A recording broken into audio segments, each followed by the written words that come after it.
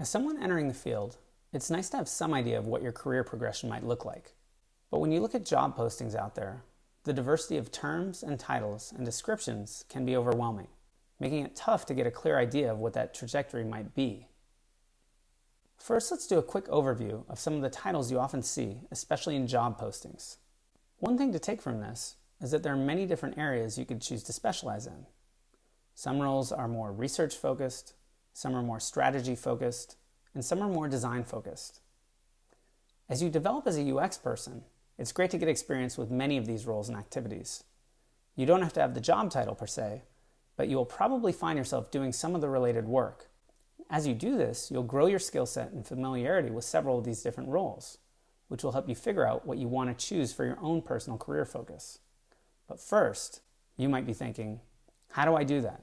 How do I get started? Well, most people start as IDs, or interaction designers.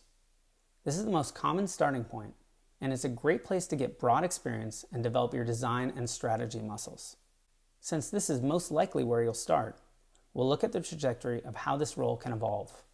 We'll look at a growth chart next, which is based on my research and experience, but I think you'll find this is pretty similar to what you'll see in just about any place large enough to sustain an internal UX department.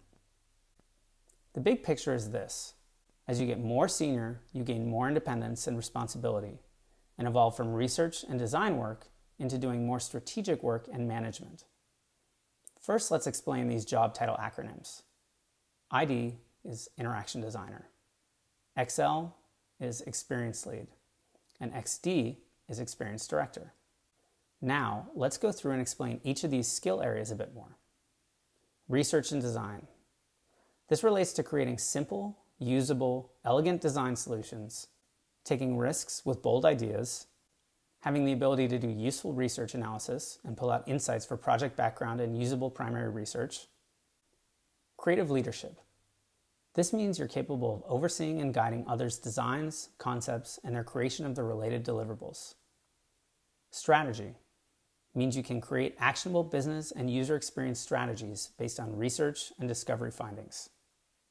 Management, as the term implies, means you successfully manage direct reports and team leads and guide them to success. You can lead, delegate, and oversee UX on projects, and you also contribute to scoping projects' needs and resourcing, and can make adjustments as needed.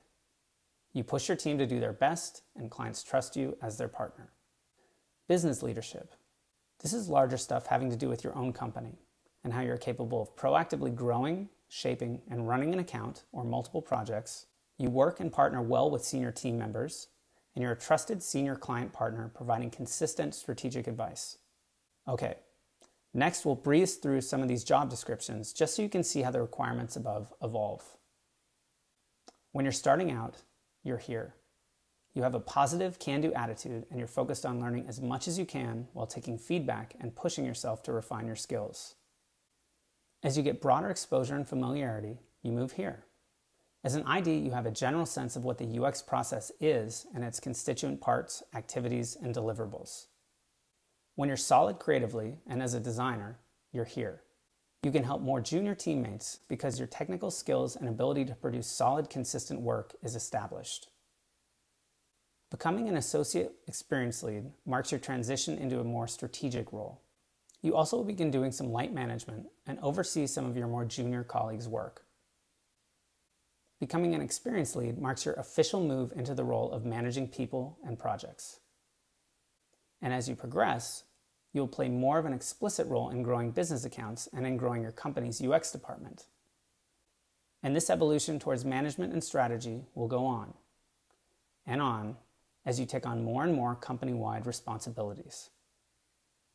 There's definitely a lot to absorb here, so if you have any questions, please, as always, feel free to post them and we'll continue the conversation.